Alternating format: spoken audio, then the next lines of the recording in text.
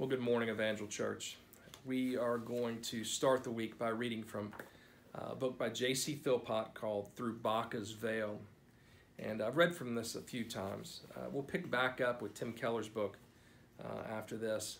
But I was just really moved by this devotion, and especially after looking at Philippians chapter 2, and speaking of the mind of Christ yesterday, this just seemed appropriate.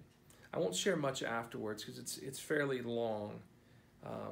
But I pray that God would bless you through it and move you to hear from Him and to see Him more clearly.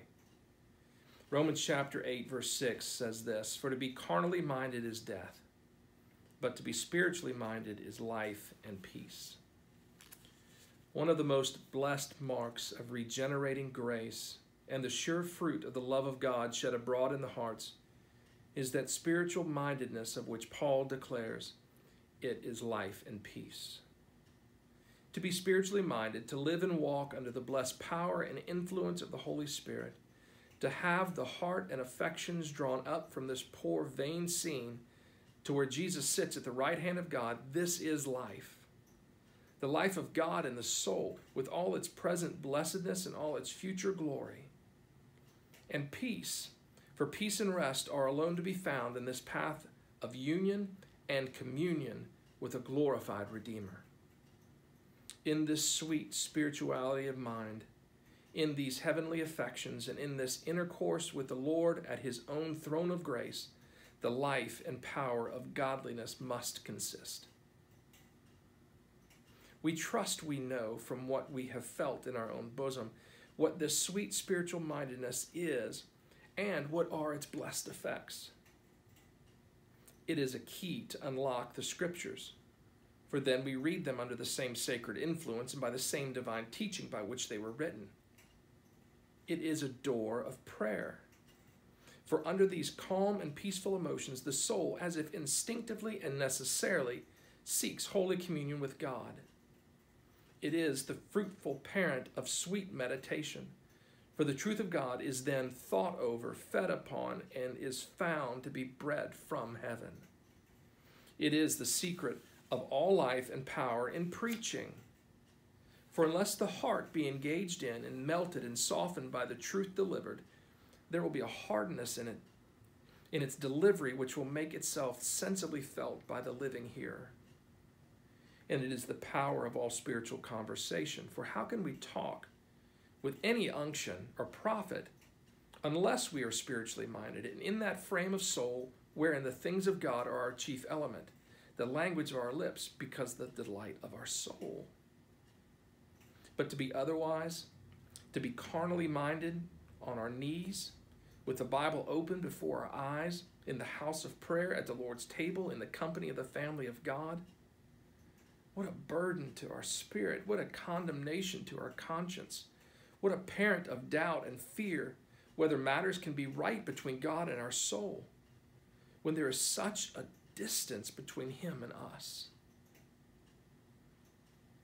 It is true that the most eminent saints and servants of God have their dead and dark seasons, when the life of God seems sunk to so low an ebb as to be hardly visible, so hidden is the stream by the mud banks of their fallen nature.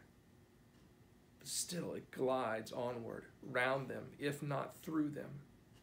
And sometimes a beam of light falls upon it from above as it threads its way toward the ocean of eternal love, which manifests not only its existence but its course, and that gives back to heaven the ray it receives from heaven. Nay, by these very dark and dead seasons, the saints and servants of God are instructed.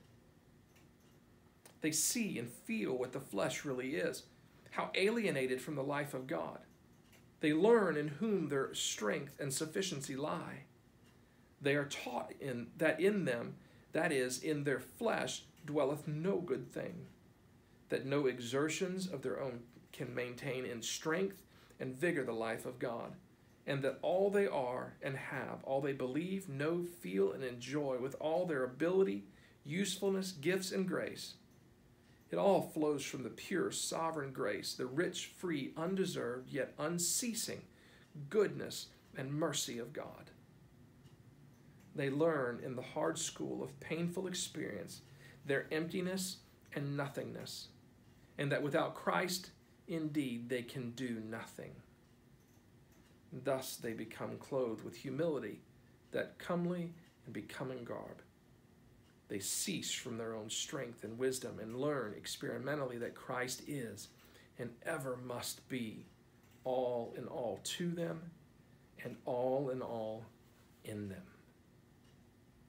I don't know where the Lord finds you today, whether you are in a season of brightness and joy and ease, or whether you're in that dark season of trial. But child of God, know that in that dark season of trial, he is seeking to reveal himself all the more clearly to you. He shows us that we have nothing in ourselves, that he is all our sufficiency. We have no strength. He is our strength. We have no wisdom. He is our wisdom.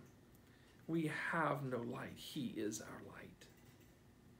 And so if you're struggling today, in your struggle, live with expectancy that he is the satisfaction of your soul. And in this season, you are learning experimentally who God is. And he will change you by that. To behold him as in the mirror, the glory of the Lord. We're changed from glory to glory into the same image. But sometimes those seasons are hard. And so I pray that God would give you the grace today to be aware of his presence and to move in your life and to teach you more nearly, more clearly, how much he loves you. Well, I pray that you have a good week. And as always, don't ever forget, we love you and we miss you.